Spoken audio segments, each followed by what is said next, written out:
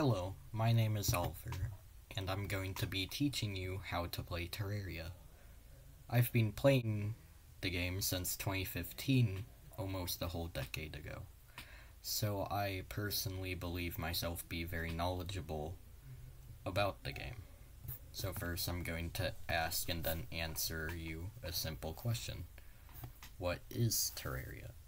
Terraria is a sandbox action game, meaning it has an actual goal and storyline, but you can also just do whatever you want. It also has aspects of platformers, meaning games like Super Mario or Sonic the Hedgehog. So now you might be wondering, what is Terraria actually about? I will answer this question for you. In Terraria, you start in a seemingly friendly world that turns out to be crowded with all sorts of monsters and things. And it's your job as player to slay these silly foes, find silly places, complete silly achievements, and build very silly things. Terraria is a pretty complicated game when you first play it, needing to learn how to do anything at all, and I have taken it upon myself to explain this complex start and all the basic functions you can do. To do this, I will first talk about how the game came to be. So the small online creator, Andrew Redigit Spinks, recently having received the gift of a DMCA, basically meaning take this off the internet or we're going to sue the heck out of you. This DMCA being from Nintendo concerning his previous game Super Mario Bros. X. Redigit decided to come back from this by making a completely original game of his own. He starts by recruiting several sprite artists and the composer Scott Lloyd Shelley to give his game life while he did all the behind-the-scenes coding stuff, working with his newly created team to design his yet-to-be-named game. The game begins gaining traction online, now being referred to as Terraria. Then suddenly, an early build, aka an old version of game, is unofficially leaked, meaning released to public by some non-developer person who also found an automatically updating version of the game, and asked to be a beta tester for the game, and in turn not releasing this automatically updating version to public. The development team, going by the name Relogic, said no, a bad choice on their part.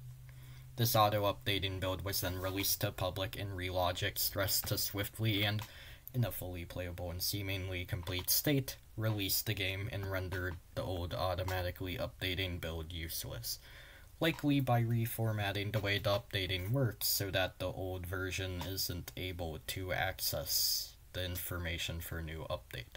They managed to do both of these things successfully, and the rest is lost to time. That is the history of how Terraria came to be.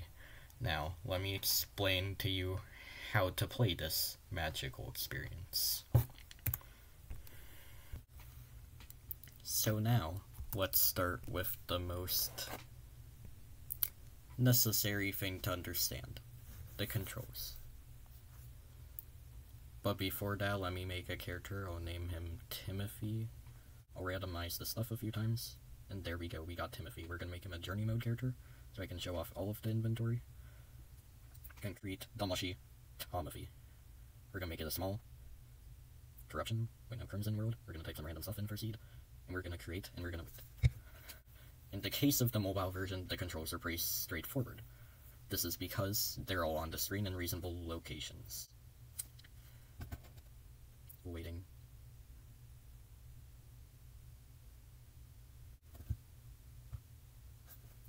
The movement stick is the D-pad on the far left of the screen. In your case, everything is the other way around, rotated 90 degrees. But yeah, actually, I'll do this. So let me start over. The movement stick is the D-pad on the far left of the screen. This. The jump button is in the top right margin of the D-pad on the right. The cursor selection mode is in the bottom right of the same area. Lock-on, auto-targeting for enemies and such, is in the bottom left of the right stick, which is for aiming with and using various... The right stick is used for aiming with and using various items. The little plus, or in this case circle, button in the bottom left of the movement stick is for changing whether the right stick aims and uses items, or just aims with items. So these stars in existence can be used by double tapping and then sometimes holding down the second tap, like this, downward on the movement stick, or up, usually holding instead of double tapping and then holding. And the item or armor set will tell you which one of these will be used. Usually armor sets are the ones with double tap down special abilities, which also aren't very common. And then wings usually have, well, some wings allow you to fly upward really fast instead of just regular speed by holding up while flying. And some let you hover by just holding down on the movement stick while flying. This set of wings doesn't either. Some items, specifically from a certain crossover update with another game called Dungeon Defenders 2, has alternate attacks or uses for items, which can be used with this button right here in the top left margin of the movement stick. And if it doesn't have an alternate, it just uses the item regularly, like this. There you go. The two cursor modes are Smart Cursor. Let me zoom in.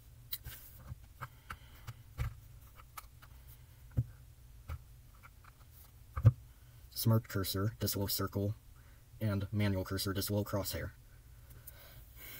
The Smart Cursor selects selects a block or empty area based on the location of your crosshair in relation to your character. This is optimal for weapons that have, like bows or magic, or are projectiles, like spears and short swords, and this little weapon I have here, this little pokey thing, is a short sword. The Manual Cursor is more optimal for the touchscreen abilities and interacting with specific areas on the screen, like placing this block of dirt right there. Don't mind me scrolling. This makes building, usually, and digging, rarely, but still occasionally, easier. The grapple button is this little button in top left margin of the right D-pad.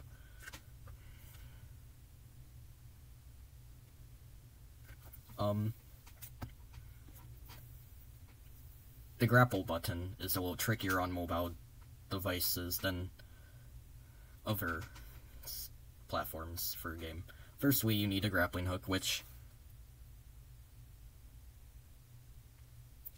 you start with on journey mode. You don't need to hold it, you just have to have it. There's a specific equipment slot for it though. The grappling hook will not actually shoot out unless you tap the margins of this. Yeah. You have to. Hold on, let me just. Why are you hissing? Are you good? There. No more. Want the break from the ads? The grappling hook will not actually shoot out until you fully release the button, allowing you to actually aim in a circular area around the player. When you release the button, the grappling hook shoots out until it hits a solid block. You can de-grapple by either tapping up or jumping, or until it reaches its max length, which varies depending on what grappling hook you have, and it gets better throughout game. Now, the inventory. The hotbar column, basically the quick access row of your inventory, contains 10 columns, as do the other 4 rows of your inventory. Regular items as of recently stack to 9,999, while other items, such as metal bars for some reason, stack to smaller amounts such as 999. And weapons, tools, accessories, armor, and other miscellaneous equipables such as the grappling hooks stack to 1, meaning they don't stack. There are other buttons for the inventory that are self-explanatory, like this little sort button and this quick stack and this tools button, which is like ruler and block swap, splitting stacks, favoriting items, etc. On the left, besides the inventory, there's the PvP menu. Well, first I should tell you that there's other menus. So there's other inventory menus. On the left, besides the inventory, there's PvP, player versus player, which doesn't do much in single player like I'm in right now. Hold on, just so it's easier to see, I'm just gonna do this, turn spawns off temporarily. Turn freeze time on, set it to noon. There we go. There's the player versus player menu, which doesn't do much with one player. There's the housing menu, which shows all of your NPCs, well, characters you can buy and sell and get help from.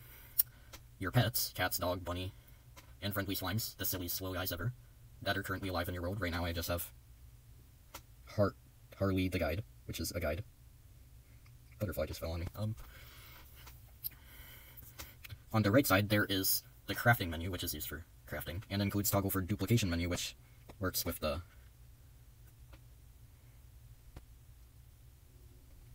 inventory and is only existent in journey mode, with journey mode characters also. Journey mode characters can only join journey mode worlds, and journey mode worlds are only accessible by journey mode characters. That's important to mention. Also, journey mode's the only one with this duplication menu. And then besides that, there's the equipment menu, which includes slots for armor, accessory slots, and equipment slots, such as the light pet, which is lone pet. You can have both. The mounts, the minecart type you want, the mounts, and the grappling hook, which I'll just put in there right now. There's also vanity slots for most of these except the pets and equipment. And then lastly, there's the storage container menu, which only exists on here if you have a storage container open, which I don't. Outside the inventory menus in top right is the drop down for chat menu, which you can use to do silly stuff like this. And also emote. I'm flabbergasted. Includes the toggle for minimap, which is a little like rectangular squarish map in top right that shows a large area nearby your player with your character in center, and then toggle for full map, which shows the whole world as you've seen it so far, which in my case, since I just made this world, is not much. These different things are in the order listed. Now, let's talk about the real basics, the gameplay stuff. Firstly, talking about the big necessity, weapons. There's a plethora of different weapons split into 4 main weapon classes, as well as a couple of classless weapons. Quite odd. Firstly, there's melee. Swords, spears, maces, you name it. All the stuff you hold in your hand to attack with. You can even utilize yo-yos. These are all pretty easy to use. Some even shoot projectiles as well. Next is ranged. Bows, guns, launchers, throwables, etc. All of the, well, ranged weapons. Not much else to say about them, despite how absolutely awesome they are. Next are magic weapons. They can be all kinds of stuff, from magic sticks to funny lanterns to musical instruments. You will never know what to expect, so they never get boring to use. Lastly, summoner weapons. More recently, they added whips to direct your silly little minions, and also play an active part in doing the damage. But mainly, they're all sorts of little guys you can summon. And some summoner-specific armor, most of it actually, lets you summon even more of your funky little guys. Ranged and summoner are by far my personal favorites, with magic being a close third. I mainly use melee though, as do most people. Now that I've told you about weapons, I'll tell you about using them, as well as navigating the world. There are 7 biomes on the surface. The forest, where you spawn on a regular world. The desert, jungle, tundra, the oceans at the ends of world, and the 2 evils, the corruption, which is purple, and the crimson, which is red. Only one of the 2 aforementioned evils exist naturally in a regular world. Above all this, in the sky, is space, which has lower gravity, sky islands, and harpies. Lots and lots of harpies.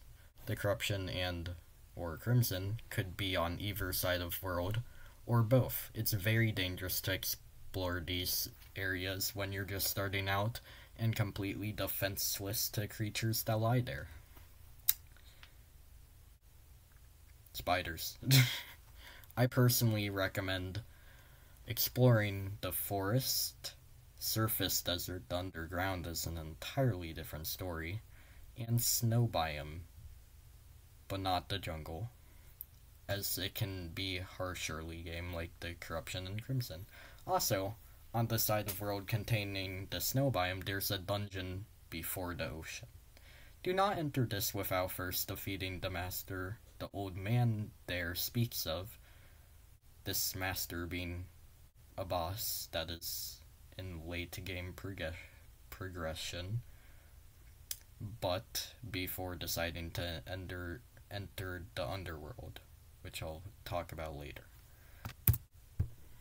Now, using weapons is pretty simple. In the inventory, when tapping on a weapon, it shows a tooltip for a set amount of time, which you can change in settings. This shows stats for the weapon, including how much and what type, class, of damage it does, and whether it can be used.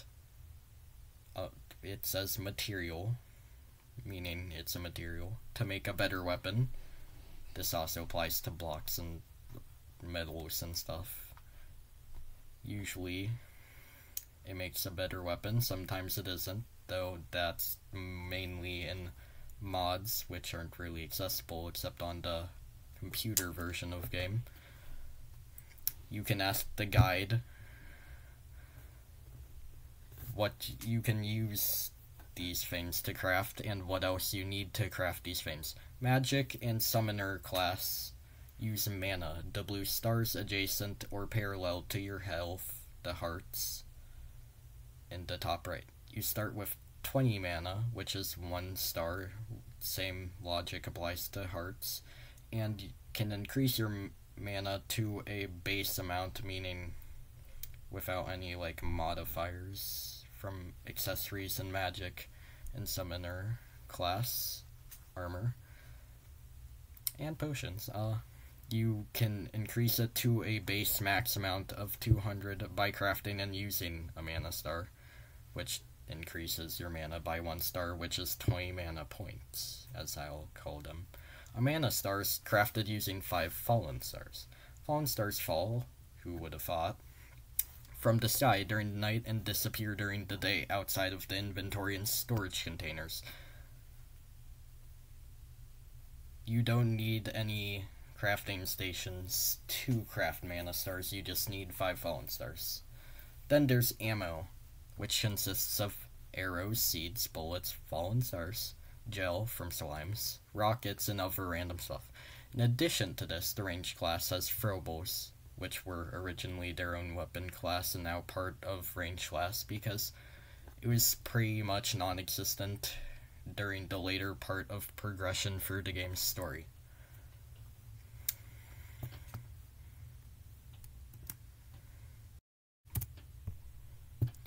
Now, let's talk about underground biomes. Underground, there are technically 7 biomes. These are the underground, the caverns, which is more of a depth thing than 2 different biomes, the desert, the jungle, the tundra, and the corruption occasionally, or the crimson always. Also, a very special and recent surprise-wise, underground past the jungle and before the ocean on the same side as the jungle. And under all of this other stuff, at the bottom of the world, lies the underworld, or hell, both names are correct in-game. All underground biomes lie under their respective surface biomes. Now I have very different recommendations for the underground compared to the surface. These are the underground and caverns. All other biomes are far too dangerous for a new and defenseless player. Thankfully, the muggy caves of your world are the perfect place to get defenses. The main ores of Terraria are copper, iron, silver, and gold, from weakest and most common to strongest and rarest in that order. However, there are alternate versions of these that are exactly the same other than looks: tin, lead, tungsten, and platinum, respectively. All of these different types cost more than 1 piece of ore to make 1 bar of metal, the respective vaults costing same as the regular versions of the ore. Free ore for copper and tin, free for iron and lead, 4 for silver and tungsten, and 4 pieces of ore for 1 gold and platinum bar. You can craft metal bars using furnace, which can be crafted using 20 stone blocks, 4 pieces of wood, and 3 torches. These torches can be crafted using 1 piece of wood and 1 piece of gel, which makes 3 torches per craft. Metal bars can be used to make armor, tools, weapons, an anvil, which you can craft at a workbench,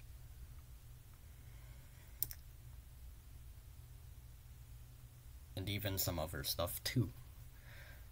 Anvils are made of 5 lead or 5 iron, which make the respective type of anvil, which is identical. The anvils can be crafted at a workbench using 5 iron or lead bars, and can be used for crafting pretty much anything made of metal. You can check the guide to see how much you need, how much of these bars you need for each thing you can craft. The amount of bars needed to craft the previously mentioned items is, I believe, universal for all early game metals. The deeper you go, the stronger the ore. Now, the most optional necessity to play Terraria, building. You can build cramped wood boxes altogether for your NPCs and pets, or extravagant mansions in their perverted environments. Building is fun no matter whether you know what you're doing. You can use pretty much anything you find to build, as long as it's placeable. First, I'll tell you about building the basic home that just meets the requirements for an NPC to live inside. Firstly, collect lots of wood from trees and use it to build a 10x6 hollow box with an empty inside of 8x4. Next, create a 1x3 hole in one or both sides for a door or two. Then craft a workbench using 10 pieces of wood, also killing some slimes, for gel. Place the workbench, preferably in center of house, and use it to craft 3 things: however many doors you need, in my case 2, however many chairs you want, in my case also 2 for symmetry, and 32 wooden background walls, 4 background walls being equal to 1 piece of wood. Also craft torches, which use 1 gel and 1 wood to craft, but you can just do that by hand. You don't need the workbench to do that. Place all this stuff down where it goes. Torches and chairs can go anywhere inside the box, just not outside it, because they won't count towards the requirements. And voila, a beautiful cramped small wooden box for one of your NPCs to live in. However, Terraria worlds are like empty canvases to paint on however you like, a creative environment with everything you need to create whatever you want. The Terraria community has created many beautiful things, and it will create many more, but the question arises, how do you create beautiful... Hello there. The question arises, how do you create beautiful things on this canvas? So first, you need to know what to use. 2 basic things you need to build in Terraria: terraforming tools, pickaxe and hammer, and blocks to build with. Now, what blocks do you use? I suggest looking on the wiki for different blocks and creating a list of blocks you think would look cool for building. Then creating a list of those blocks, maybe 3 per bullet point, to check out which ones you think would look cool together. After this, pick one and think about the blocks. What do they remind you of? Then choose a theme that sprouts from this reminiscing and look it up on internet. Terraria, whatever your theme is, builds. Go to images and see what you find, and see how other people work with this theme. Lastly, experiment with the parameters you've chosen for yourself. If you don't have access to some of the blocks you chose just yet, check out what you do have in-game. Building in Terraria isn't locked behind having access to everything you could possibly use. You just need to know how to use what you already have access to. Here is what I turned my small wooden box into.